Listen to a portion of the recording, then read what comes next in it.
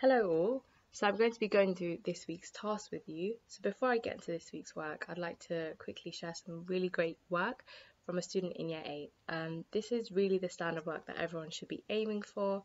Of course, there were many good pieces to kind of work with, but I had to just pick one. Okay, so this student has done really well and they've accurately answered all of the comprehension questions.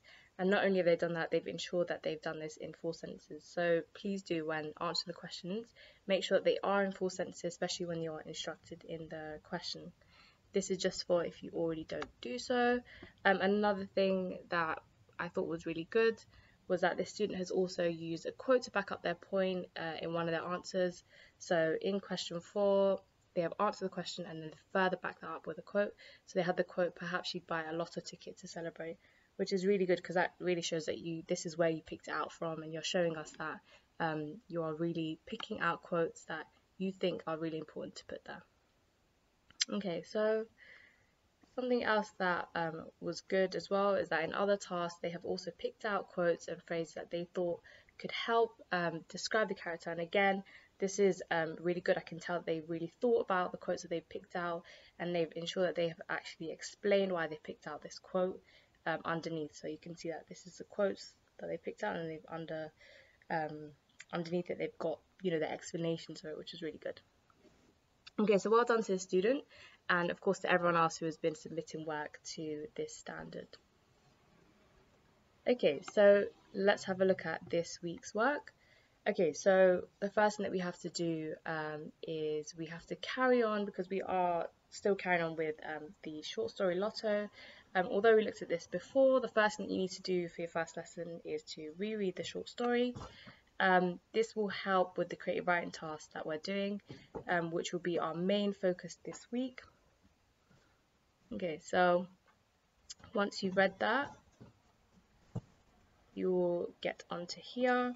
Okay, so once you've done this, you will then need to read the specific passage of the text, and this is the part where the narrator is imagining the difference between her life and the life of the super rich. Okay, so once you've read this little small extract, you need to now rewrite this passage, and you've got to now imagine that the narrator is actually this very rich and wealthy person. And you've got to now be in this perspective, but have this narrator imagine what the life of someone who doesn't have this money is like. So you've got to now imagine how life was for them. So you're aiming for this piece to be of a similar length to the one that you see above. Okay, so once you've done that, lesson 2 is all about genre. So we know that Lotto has a message, and they want us as readers to take away this message. So what is the message in the story? It tells us firstly that readers that the narrator shouldn't be satisfied with her job because or sometimes she gets to help people who are really in need of it, and people definitely have a harder or more difficult life than she does. So she gets to kind of have that appreciation for her life. We also get the message that things can change. We know that the man in the story was actually lucky enough to get a new place to live in. So maybe she could be also just lucky enough as well to win a lot of money through the lottery as well. So it's always a possibility. Okay, so what your task is for this lesson 2, is you need to now think about what would have happened if the message was that things could never change, and that people that weren't well off still had a very difficult life, or were kind of stuck in that life. They were stuck in that life. Nothing really changed for them. You need to now rewrite the story from her phone call with Noah Carrington so that it reflects this message. It may sound really depressing, but you need to try and write with this being the circumstances. Okay. So something that's really important to do for this lesson, and something you should try and remember, is that your last line has to be, she glanced again at the lotto advert before closing the window with a sigh. There was no chance that she'd ever win. Okay, so just please try and remember to add this line at the end of yours. Okay, so lesson 3 is all about structure. So we know that the story sets up a character who's very dissatisfied with her life.